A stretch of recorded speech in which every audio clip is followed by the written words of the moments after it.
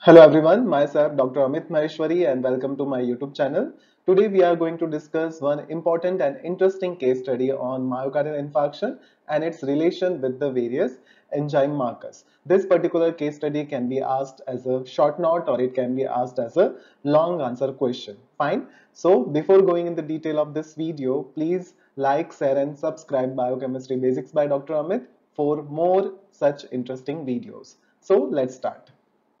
So first, what is the description part? Fine. So in the description, 54-year-old chronic smoker for past 30 years who is a banker by profession presents with the heaviness in the chest with the pain on left upper limb for past 12 hours. Fine. So over here, the patient is 54-year-old chronic smoker. Fine, for the past 30 years, and he is a banker by profession. And he comes with the complaint of heaviness in the chest with pain on left upper limb for past 12 hours. He is known diabetic and hypertensive, taking oral hypoglycemic and antihypertensive medication. On ECG, which was done in the ER, it showed significant ST segment elevation. So this is the picture of ECG which was done in the ER and which showed the ST segment elevation. Fine. And the laboratory investigation shows that troponin T was 134 nanogram per ml, troponin I was 240 nanogram per ml, CPKMB was 340 international unit per liter, RBS was 328 milligram per deciliter, and angiography revealed 95% block in proximal portion of left anterior descending artery. So this is the picture of angiography. As you can see, there is a block in proximal portion of left anterior descending artery. So this is the description part.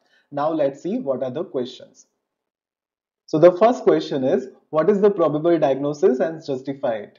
So from the complaints of the patient that there is a chest pain and then there is a heaviness, and from the biochemical investigation we can say that patient is suffering from the myocardial infarction. Fine, there is elevation in the troponin I, there is elevation in troponin T, there is also elevation in CPKMB.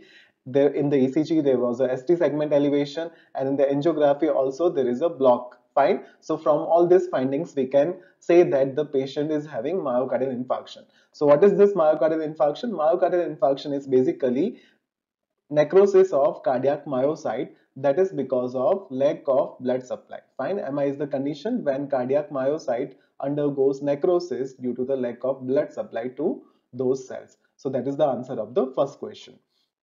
Now, second question is, what are the various enzymes and non-enzymatic markers for the assessment of MI which can be assessed to diagnose and monitor myocardial infarction, and what is the time of their appearance, peak and persistence in MI?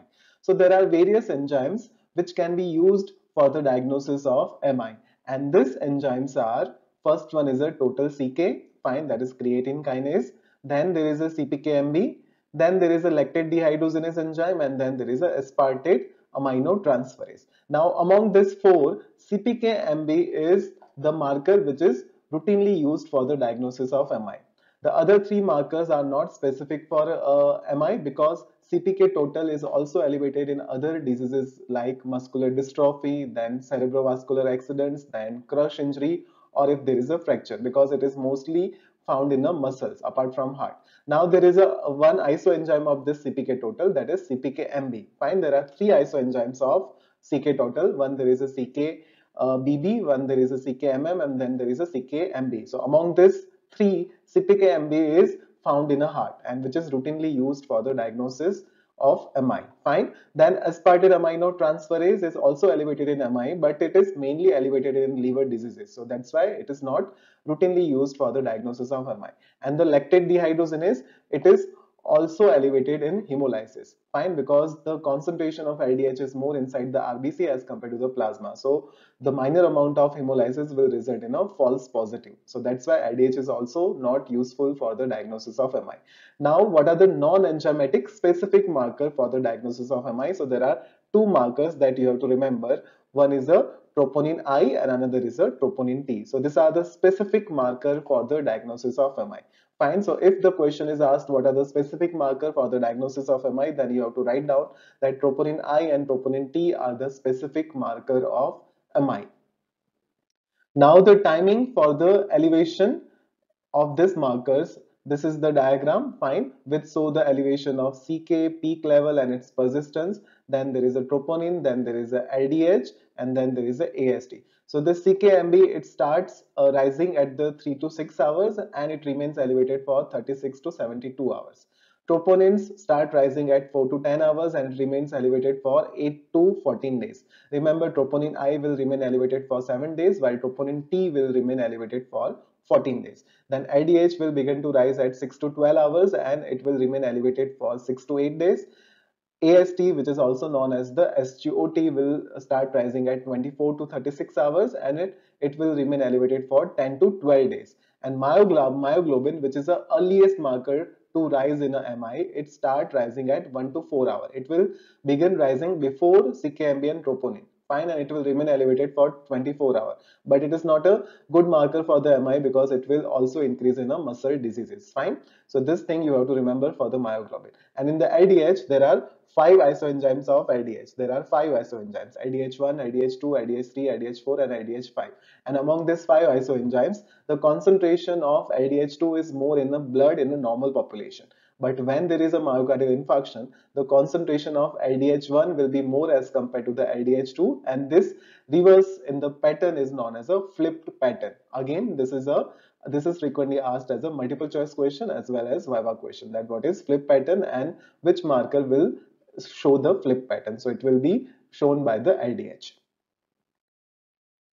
Now another question is, which troponin is better for the detection of MI, troponin T or I, and write down the normal ranges of troponin I and T. So among these two, troponin I and T, the more specific marker for the detection of MI is the troponin I, because it is only found in the muscles. Fine, so it is a more specific indicator of heart damage and it remains elevated for 4 to 7 days after an attack of MI.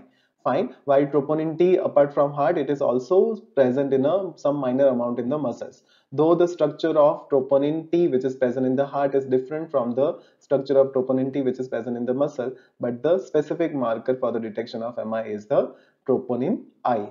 Fine. Now what are the normal ranges? So the normal ranges of troponin T is less than 5 nanogram per ml and the normal range of troponin I is less than 0.04 nanogram per ml. You have to remember this normal ranges because in sometimes in the case studies normal ranges are not given. So if you are not aware about the normal ranges, then you cannot do the diagnosis of that particular condition. And in addition to this, two normal ranges of CPK-MB is 5 to 25 international unit per liter. So that is about the normal ranges. Another question is, what are the novel cardiac markers? And this particular question is also asked in a Viva as well. So novel cardiac markers are, first one is a ischemia modified albumin. Novel means new. So new cardiac markers are ischemia modified albumin. Second novel cardiac marker is adrenomedulin. Fine, adrenomedulin is basically vasodilator peptide, and the third one is a copeptin. Copeptin is basically synthesized in the paraventricular neurons of hypothalamus. So these are the three novel cardiac biomarkers. Again, I am repeating. First one is the ischemia modified albumin. Second one is the adrenomedulin, and the third one is a copeptin. Now another question is, name the enzymes which may be used for the treatment in such cases. So the enzymes which are used in the treatment of MI are streptokinase and urokinase. Fine. So these are the thrombolytic agents which are used in the treatment of MI. Streptokinase and urokinase. So again, you have to remember the name of these two enzymes, streptokinase and urokinase, which are used as a thrombolytic agents which will do the lysis of thrombus. So it is used in the treatment of MI. And the last question is, what are the risk factors for MI? So for the risk factors of MI, it is divided into two risk factors. Fine. One is a modifiable risk factors and another is a non-modifiable risk factors. So as you can see in the image, in the modifiable risk factors, first factor is a high BP, smoking, diabetes mellitus, physical inactivity, obesity, and high blood cholesterol or dyslipidemia. Fine. So from this case, you can see the person was having hypertension, he was also smoking for past 30 years, he was also having diabetes mellitus, and he is also banker, so that is physical inactivity. Fine. So these are the modifiable risk factors. Now non-modifiable risk factor is age. MI is more common in the advanced age, that is greater than 50 years of age. Then gender, it is more common in the male as compared to the females because estradiol plays protective role in the females. Then genetic factors and race and ethnicity. So these are the risk factors for the MI. So that is all about myocardial infarction and enzyme markers associated with it. Please like, share and subscribe Biochemistry Basics by Dr. Amit, and don't forget to press the bell icon so you can get all the notifications from it. Thank you.